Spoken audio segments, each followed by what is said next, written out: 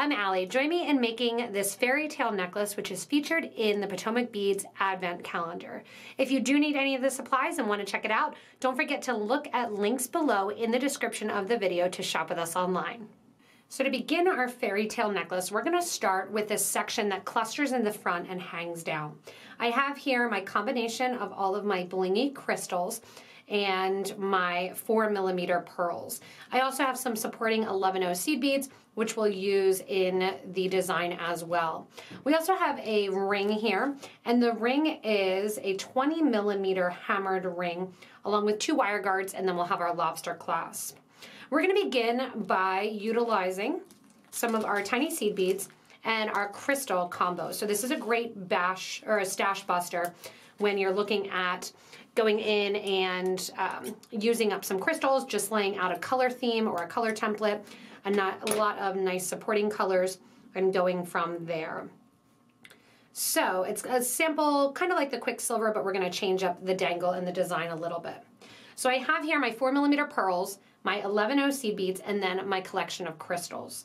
I want it to be very, very heavy at the bottom. So I'm going to do a lot of waterfall drops of crystals. And I don't want to have to constantly reconnect and disconnect the thread. So what we're going to do is we are going to use our seed beads. And I have some beading thread here along with a size 10 beading needle. And I'm putting on my 11/0 seed beads, enough that I can make a loop around my hammered ring. So I have here 10 beads on. I'm just holding the bottom of the thread because what I'm going to do is put it right through my ring. And you can use any ring for this. And we're going to simply tie this into a loop. And you can see how that gives enough space that it can kind of swing around without being too tight along the ring. Now I'm using 11/0 seed beads. You can easily do this with 15/0s as well.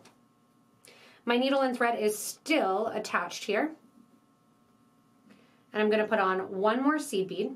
And then you're just literally going to pick up at random. So we're doing a waterfall kind of design, and it doesn't need to be a set design whatsoever. We're just getting that nice color look.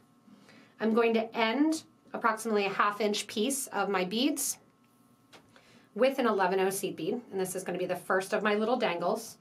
And I'm going to sew back up through all of the beads that I just added, skipping that first 11/0 seed bead that we added to the end to hold on that little fringe piece. I'm going to do 2 more dangles rather from this same loop, again to get that nice clustered look. So I'm going to add a seed bead, add some crystals. Once again, no rhyme or reason to how you're picking them up or how you're utilizing them. If you want to, you can lay it next to it. Just make sure that they're not all hanging the same direction or at the same length, because we want it to be a little bit varied.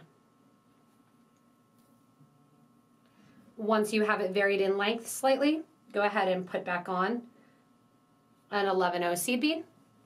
Sew up through the design, up through all of those beads, and through the 11/0 seed bead. So we're letting that hang down. I want to pull it up nice and tight so I don't have a lot of extra thread showing right here at the top. And I'm going to repeat one more time. Going ahead, adding an 11/0 seed bead, doing a drop that's cascading down, and then back up through all of the 11s except for the last one that's added. Once you get finished with that last little drop here, what we're going to do is go back through our row of original seed beads. So I'm coming out through that third little drop piece, and I'm going to go back through all of my seed beads that wrap around my ring.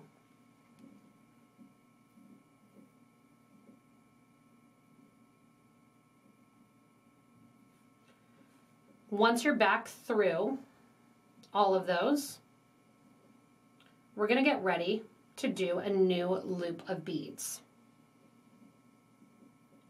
So what we're going to do is we're going to grab another 10 beads. So 10 seed beads.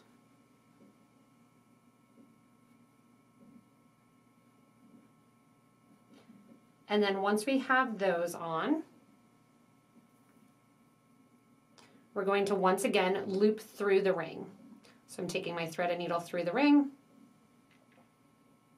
going down here to the base, and guess what? My thread end is still there. So I can take these two thread ends, we're reinforcing that, and we're going to tie it so it's coming off the last one. Make sure when you tie nice and tight, and that you don't have a lot of extra thread showing. All right, so now we have a second ring that we're going to connect to. So you see those two there.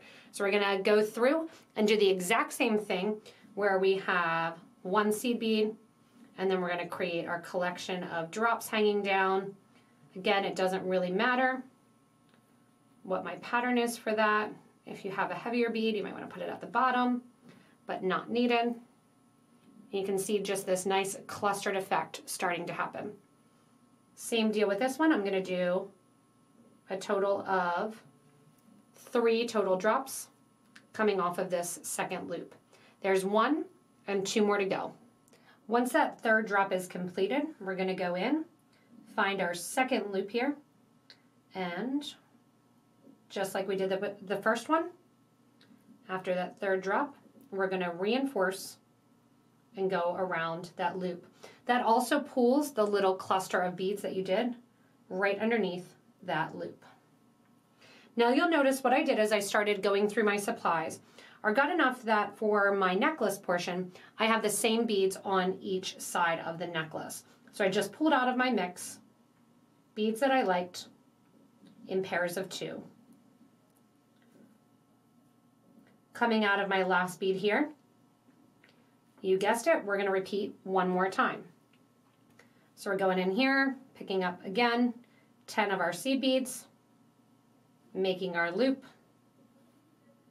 After we make our loop,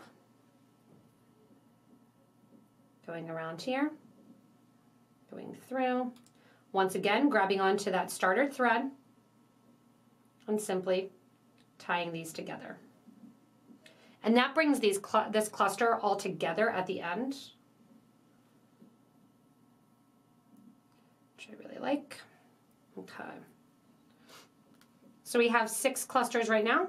We're going to do an additional 3 more to hang down and getting that nice triple look from the center of the drop. So go ahead and do 3 more drops, utilizing and using up most of my remaining crystals in those drops. Once you have your third drop there, you're going to reinforce your last loop, going around through the piece, making sure I'm not sewing around my drops. And then you've probably already guessed, the last thing we're going to do is tie our thread onto that thread end. We're then going to burn off the thread end and get ready to do our loops to the sides. Going in here then, tying off this thread end. And the nice thing with a cluster look like this is you're not going to see the extra thread whatsoever because there's so much going on. And the weight of the clusters will pull them down and they'll sit almost in that firecracker manner when you're looking at them sitting on the actual neck of the necklace. When it comes to doing the sides of the piece, what we're going to do is keep the focus really towards that front. So I'm going to use some of my crystals going from biggest to smallest that I kept out, and then finish the back off with some pearls followed by some seed beads before the wire guard. To do this attachment, it's the exact same as we've been doing. So we're going to take 10 of our seed beads here, and once these 10 are on, we are going to tie them in a loop around our ring.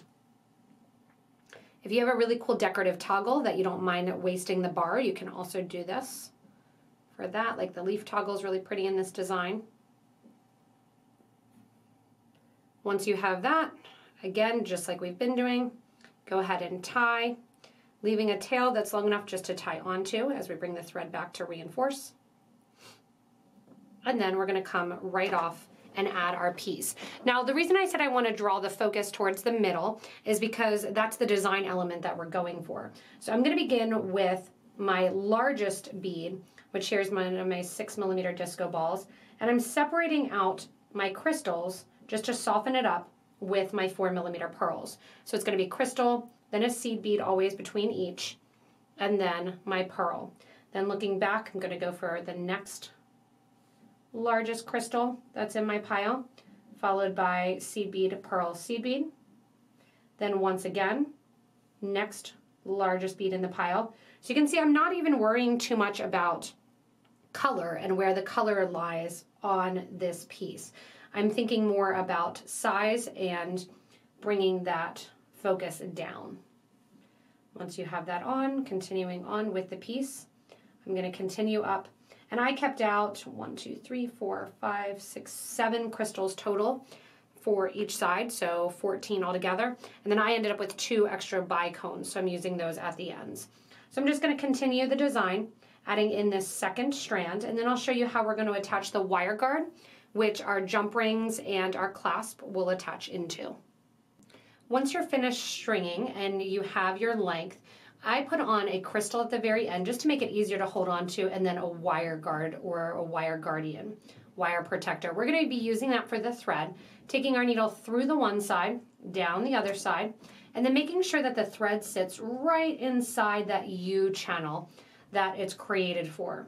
From here, I'm going to take my needle and thread and go back up through the crystal, catch onto that same wire guard, and that's just going to reinforce the thread going towards the clasp. You'll see a little bit of thread on the side of the bead, but you really don't have to worry about it. From here then, I'm going to come back down the other side of the wire guard, back through the crystal, and then back through about 1 inch or so of my seed beads. From there, make sure that your thread stays in that wire guard. Go ahead and loop around, tying a knot right here at the end. And if you want to, you can feed the thread the whole way back down through the piece. Or what you can do is you can go in and you can just create the knot, burn off the thread edge, and burn it so flush against the project so you don't see. The only thing we still have to do then is put on our jump rings and our clasp to finish off our necklace. Once you have your strings tied off and you're ready to go, all you're going to do is open up your jump ring, slide it onto your wire guard. If you happen to have one that's soldered, you'd want to make sure that you put that on before adding the wire guards. Put it through the wire guard loop. Put your lobster on one side. Close that up by pushing it back closed. And then you have your loop on the other side to link your lobster into. You can also, if you want, have a little piece of wire and do a little dangle down if you want, and have a little charm there for the design as well. Thanks so much for joining me and having fun creating this simple design. Remember, if you do want to check out any of the supplies or check out the advent calendar, go ahead and click below the video in the description to take you to our shop online. Remember, you can also change it up a ton. There are so many variations that can be done with this design, and I can't wait to see your take on it in our Facebook group for beading and jewelry making. Make sure to post some pictures there and give us your feedback. As always, you can give some feedback below too in the comments and let us know any changes, any design elements that you make, and really help out other Potomac beaders that may be watching this video. Thanks so much for watching and enjoy the next video.